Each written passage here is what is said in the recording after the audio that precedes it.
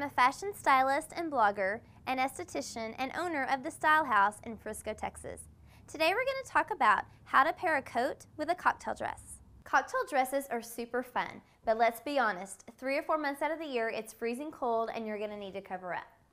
So, Marissa here has on a cape over her cocktail dress, and hers is really cute because it has a little hood with fur.